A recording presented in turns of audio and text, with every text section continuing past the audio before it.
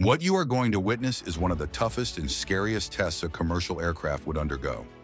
Commercial airplanes are usually subjected to a stringent test phase before they are released to service. Checking the effectiveness of the braking system remains critical, as stopping the aircraft during an emergency is of paramount importance. The High Energy Rejected Takeoff test is dedicated to assessing the emergency braking capacity of an airliner.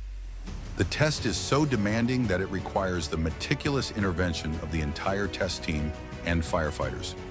The aircraft is loaded with a heavy fuel load to bring the takeoff weight close to the maximum takeoff weight, and the carbon brakes in the main landing gears are replaced with 100% worn-out brakes. So it's down to the stud. So if you've ever had your own brakes, they've got them machined down so there's just basically no material left.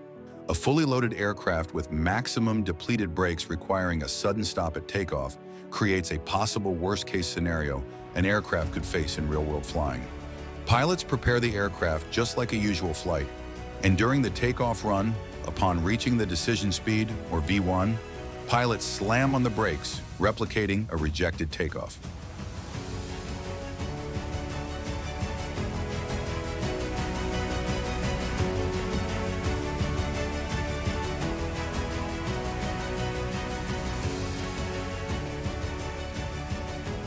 As the potential of the landing gear brakes is tested during this test, thrust reversers are not called into action. With the full application of the brakes, the kinetic energy of the aircraft is dissipated through the brakes. This increases the temperature of the carbon brakes to a value exceeding 2,500 degrees Fahrenheit.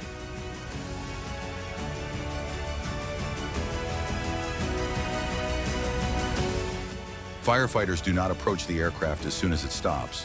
They have to wait for 5 minutes to replicate a real-world emergency scenario.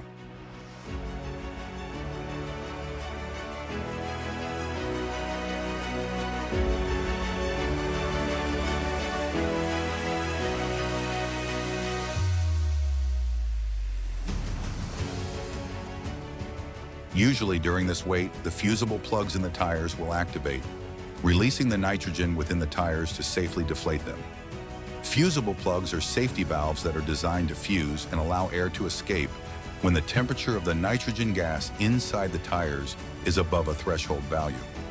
If the aircraft could stop within the acceptable distance and does not create a fire hazard within the 5-minute time interval, it is considered to have passed the High Energy Rejected Takeoff test.